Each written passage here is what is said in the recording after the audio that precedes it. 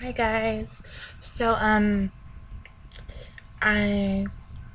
don't know if you guys saw, but I redid my channel description a few days ago, and because I kind of not changing direction, but kind of adding in some important stuff I wanted to do.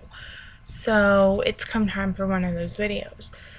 I've touched on this. I've had a couple videos about it before, but in case you don't know, I have a condition called cerebral palsy, and it's it's a disability, and it affects different things for different people. I have a minor case of it, but it still affects me. So I changed, kind of, sort of, not really, but I'm kind of just trying to inform and teach, and maybe people will understand me better if I make these videos. I mean, it's been suggested to me before by family, friends, acquaintances, people who know I have this condition. And, so, yeah, this is one of those videos. Today, I want to talk about, habits and coping mechanisms and more of how I'm different from my peers. So if you met me in real life, I would come off as quiet, and then you would say one sentence that piqued my interest, and you would not get me to shut up about it. I talk a lot.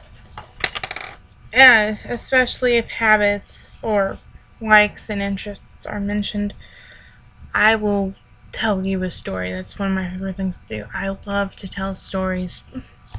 But today, we're going to, talk about my coping mechanisms and my habits, like I said, so I'm trying not to go off on a tangent. So let's start with one of my most recent and effective coping mechanisms, this here movie. See, if I get upset, like really pulling at my hair, anxiety level upset, which hasn't happened in a while, thank goodness, or actually, that's a lie. It happened yesterday. Discard that last statement. I usually end up watching this. I don't know why. It's just a movie that I go to make myself feel better. It's a coping mechanism for when I'm at home. And right now, it's not in its case because I was watching it the other day. But another coping mechanism that I have. Let's see how to get them. Hang on. Is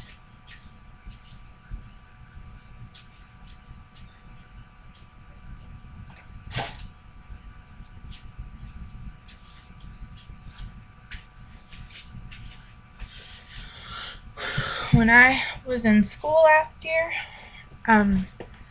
I could usually be found with one of these. Usually, actually, a Monster High doll. And a brush in my purse. And a water bottle to spray their hair with. And if I got really worked up, I would yank them out of my purse faster than lightning and brush and brush and brush and brush till I felt better. That's what I would do. It's a coping mechanism that earned me a lot of stares and confused looks. People in school, if they didn't really know me, they thought I was retarded and incompetent at processing what was actually going on around me. And it's true, I don't observe things very well, because when, like, for example, when someone tells me to go grab something out of the fridge or the pantry, they'll say, okay, it's on the third shelf, right-hand side, it's behind whatever's in front of it. But I'm not incompetent.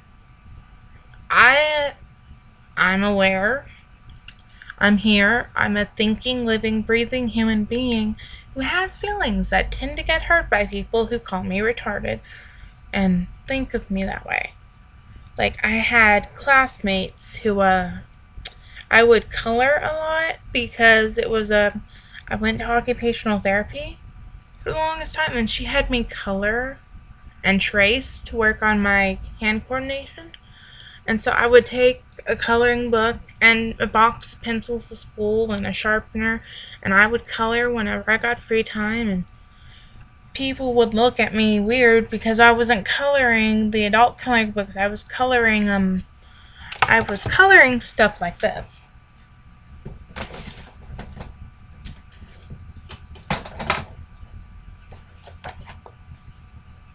I was coloring ladies. I was coloring ponies and Barbie, and I have adult coloring books. I brought my Supergirl coloring book and my Harley Quinn and the Suicide Squad coloring book, but I only ever really got attention when I had something like Barbie or My Little Pony or DC Superhero Girls, because they thought it was weird, because apparently my classmates are very small-minded, and they don't really think, I guess. But, yeah, so, I don't have my phone on me, and I can't splice a video in because my phone will be like, low storage alert. But my room right now, if you looked at my bookshelf, you would see Dork Diaries and Ever After High and Descendants and American Girl and lots of American Girl and Little House on the Prairie and stuff like that. Stuff that kids my age don't typically read.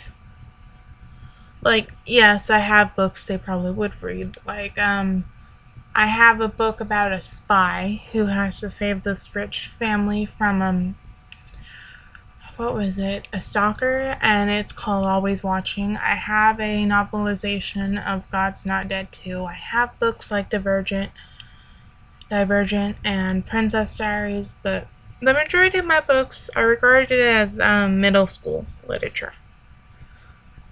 I don't know why. I read at a college level. It's just that some plot lines don't intrigue me. I like fantastical stories like the ones in Ever After High. I don't know. It just kind of happens that way.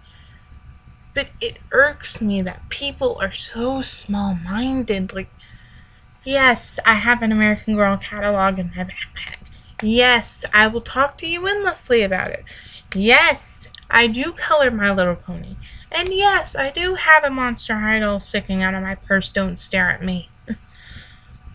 Just because I'm in a special needs area does not mean I'm a retarded, incompetent fool like most people believe. And the other reason it irks me is that my school, they have a campaign that they do every year that was like, I pledge never to say the R word being retarded, and those people will take the pledge and fast forward a month and you can catch them saying it about someone behind their backs. It's just mean. And I know this video is probably not your go-to explanation for stuff, but this is just about me, so I hope it helped you gain some insight. And I guess I'll end it here, and I will see you guys next time.